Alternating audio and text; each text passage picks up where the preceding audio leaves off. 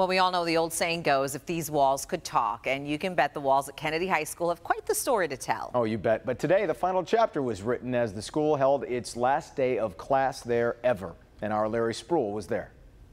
Guys, it's a bittersweet day here at Kennedy High School. Today is the last day that this school will be open for business. It will be shutting down after today. But people I talk to say this building is more than just bricks and mortar. This has been my home for 15 years. And Gina Newell says she loved every minute of it. You know, kids come through and they have memories of this place, and I have memories of them.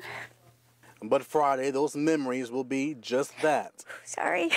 Memories. That's because the high school she has called home for the last 15 years will shut its doors for the last time. All right, bye. So it's just not a good day. Not a good day for us. It's been difficult. Friday, I sat down with Principal Tommy Saylor. We knew when we started this year, we wanted to make this year special. They knew 2 years ago that this day would come. That's because the population in Taylor declined, and the two high schools felt the wrath. This is a community that was very heavily invested in the auto industry. So we started losing people, we started losing students.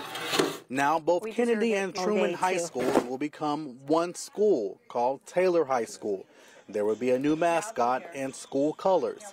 A new beginning, but today it's a tough ending. You know, we understand, all good things must come to an end.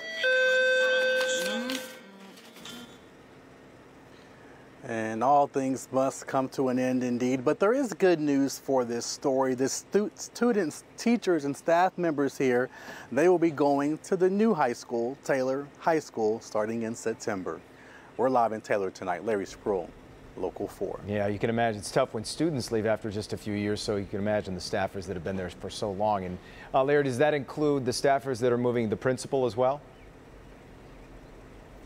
Well, yeah, the principal, he is accepting a new job as a principal in Western Michigan. That is where he is from. So he tells me that starting in September, he will be starting a new chapter, more like a homecoming for him in his hometown. Yep, headed home. All right, Larry, we appreciate it.